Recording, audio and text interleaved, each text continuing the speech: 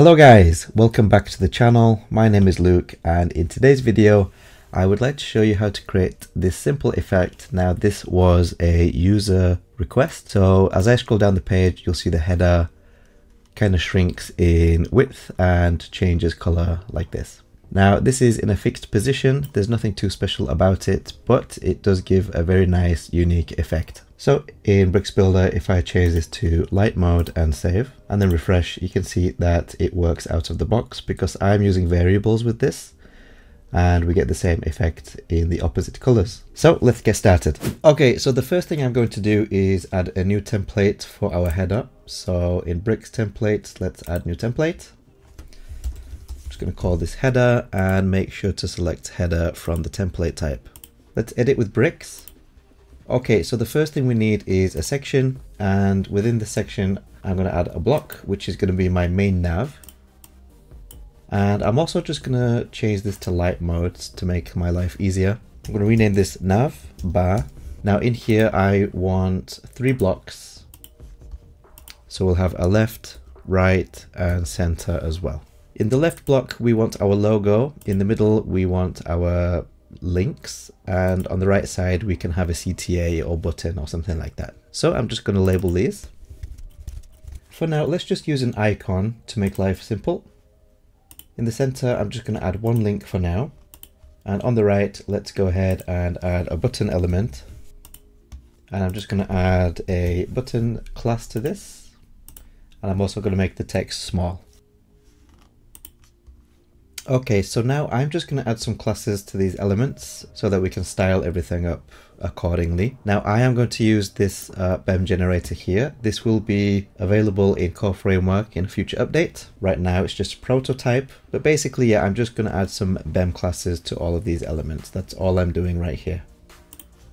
Okay, so for my navbar what I want to do is make it a row. I want to center everything. For my icon I want to make this a little bit smaller. Navbar center also needs to be a row and everything centered. For the right, I just want to push everything to the right side. Coming back here, I want to make sure everything is centered that way. I'll also add a column gap here of M. I'll just duplicate this link a couple more times. And then for the main navbar, what I want to do is I'm just going to add a little bit of padding. Nothing too much at the top and bottom, and then for each side let's do medium, something like that. And then I also want to give it a radius, so let's go to border. I'm going to do radius full, and I want that to be applied everywhere. I do think there could be a little bit more padding on the top, so let me just do that. I'm going to change this to 3XS, maybe 2. Okay, let's just go with XS, top and bottom. Yeah, that's better.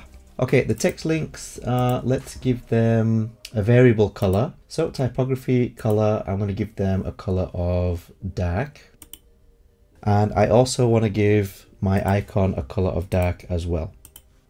Okay, the next thing I want to do is come up to the section. Now I should give this a class as well. Let's just call it nav section. And then I want to make the padding a little bit less because this is a little bit too high for me. So let's just do 2XS top and bottom. And finally, we need to make this position fixed. So if I scroll down, it's always going to be here. I'll just show you a quick example of that. So if I just add a section underneath and I make the height 200 viewport height, for example, just so we can scroll. So I'm scrolling here and you can see it is fixed in place. Okay, so let's remove that. Okay, the last thing I want to do is on the container, I just want to make sure that this navbar is always going to be in the middle, because when we scroll down, we want to reduce the width of this and we don't want it to be justified left. We always want it to be in the center even when the width gets smaller. So let's go to the container. Let's call this nav section container. And let's just make sure that it is going to be in the center.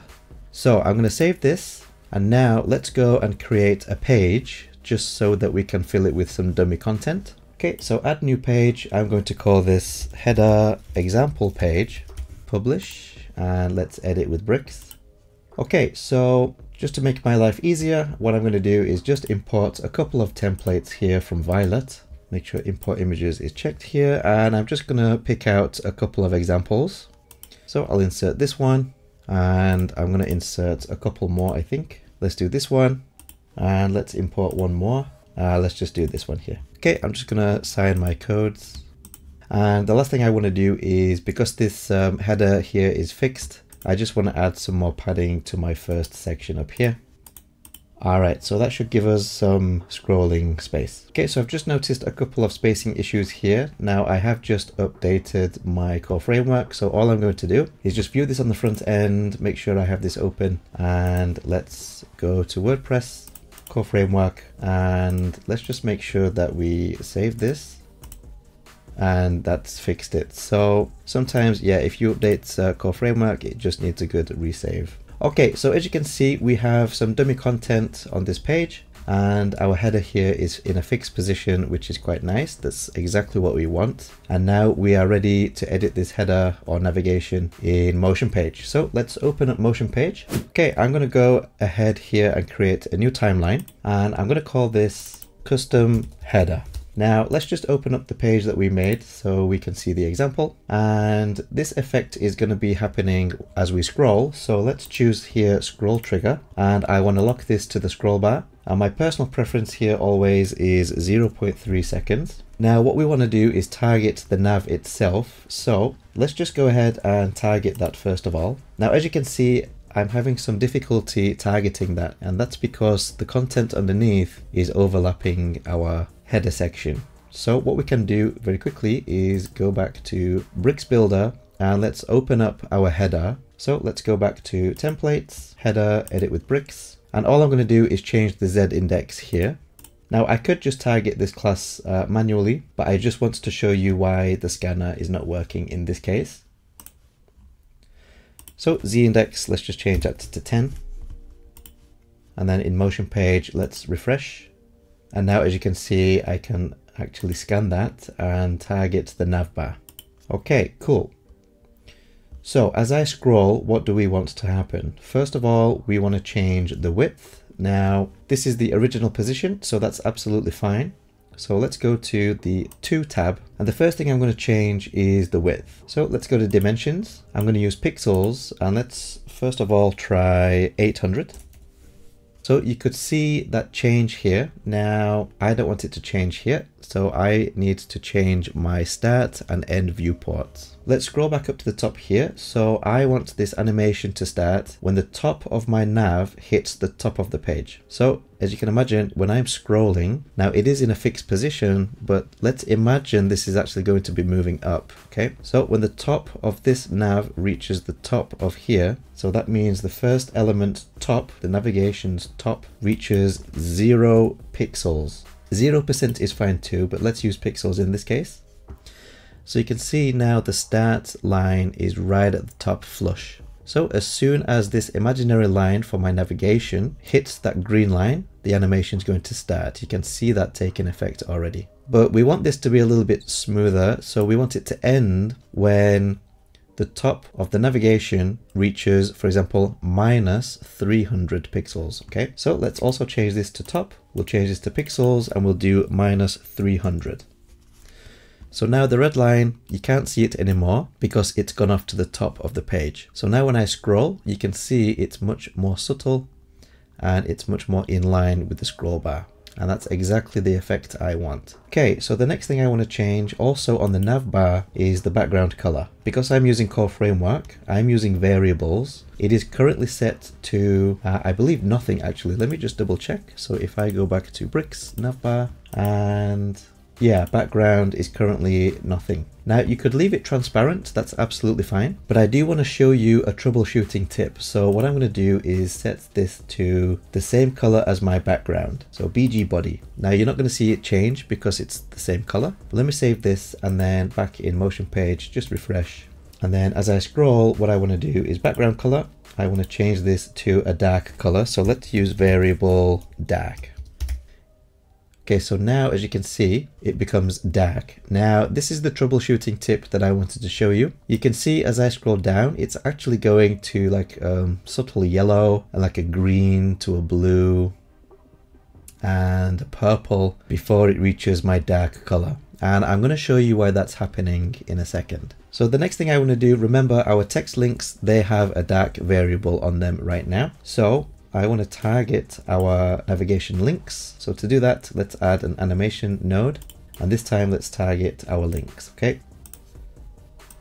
So let's target our BEM class here. And on the 2, we want to change the color, text color, to this time let's do a var light, because they're currently dark. So as I scroll down, each of them is going to become a light color. And the final thing to change is our icon. So once again, we will add an animation node, and let's select our icon. Let's use the BEM class that we created. And in this case, we can once again use the text color, and we'll do var light once again. Okay, so that's it. That is basically the navigation. Now let's just fix this very strange color issue that we're having here. And I'll show you why this is happening right now. So if you're using Core Framework, I want you to open it up and let's inspect our colors. All right, so here's my colors in Core Framework. Now in Motion.page, this background color, it is coming from a BG body to a light. Okay, so if we go to BG body, let's take a look at this color. So they're all currently using hex values. Now what I'm going to do is change these to HSLA. And I'll show you why I'm doing this. HSLA. Okay, I'm just going to save changes. So now when we get this wheel, you can see the BG body currently has no saturation, which is good. But if I scroll down here to the light and dark, now you can see this dark variable has a little bit of a saturation in it, and it's very slightly purple. So if you want a linear transition from dark to light or light to dark, there cannot be any saturation in your color, because it's going to cycle through the hues in order to get to where it needs to go. So just keep this in mind. So you'll just need to make sure that there's no saturation in your colors. So I'm going to remove the saturation from both of these. You can see there's also very, very slight saturation here as well. And there. So I've removed all of the saturations from light, and I'm just going to make sure that my BG body also has no saturation in it, which it looks like it does not. So if I save changes here, now back in Motion.page, I'm going to refresh, and now you can see it is a much more linear transition, which is what we wanted.